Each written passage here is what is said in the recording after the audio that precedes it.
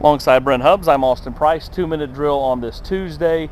Tennessee wrapping up practice number 1, Brent, for spring practice, and your overall observations. Well, I mean, the biggest observation is this is a football team that knows what to do. I mean, when you think about it, I mean, last year Even everybody with 13 or 14 newcomers. Yeah, but last year everybody came out for the first practice, and it's literally everybody's at point A. Yeah. Okay, how do we get from drill to drill? What's this coach mean when he says this in a drill? That's not the case with this team. Are they a polished product? No, I'm not saying that, but they know what to do, which allows them to go faster. There were not a lot of growing pains out here in the periods that we got to watch today where guys didn't know what to do. They may not have done it right, but they knew what to do. Well, I mean, you've got older players that are on the leadership council that are you can depend on, and you're established at quarterback. I think that means the world to a football program. When your marquee position, you are stable. Yeah, and both sides of the ball know the system. Both sides of the ball know what the system is and how that works. So I think they'll be able to go faster. They'll be able to go further this spring. Not even comparing to what, I mean, it's not comparable to where it was last spring.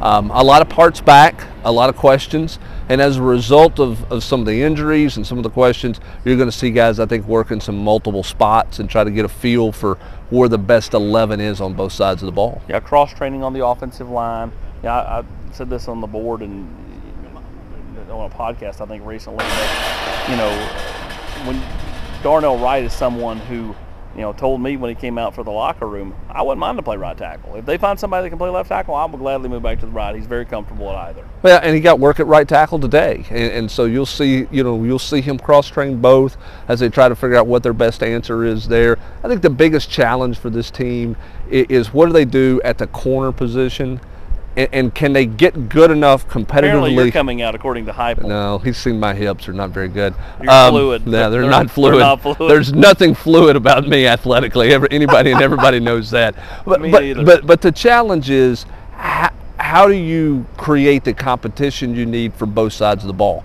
Because you got Caleb Webb, you got Chaz Nimrod, you got Squirrel White, you got all these newcomers that they're going up against guys who likely aren't going to play corner, you know, come the fall. Yeah. So how do you generate their development by competition on the other side of the ball? And does any success they have fool's gold? Right. And on the other side is, can you find some depth at corner with a guy like Danico Slaughter working there or Christian Charles working there, even though by what you think they're not corners. And so I think that's one, to me, one of the more intriguing storylines is what does that cornerback position look like at the end of spring practice?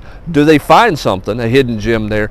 And then conversely, how does it affect your expectation for where these young receivers are? Most praise to Josh Heupel throughout today. I thought the running back room talked about all that group changing their bodies, and really appreciates Justin Williams-Thomas and his work ethic and approach this offseason. So it really complimenting all those guys. And I mean, when you think back, I mean, you know, Jabari Small really, you know, could have easily missed spring, having a shoulder cleanup, is not missing spring, and you know, looks like he's put on some weight. Yeah, and I think when you talk about observations of seeing guys, I thought this team looked pretty good from a physique standpoint. I mean, Elijah Simmons looks a lot better. I think Deshaun Cherry's body looks better. Omari Thomas looks a little bit leaner.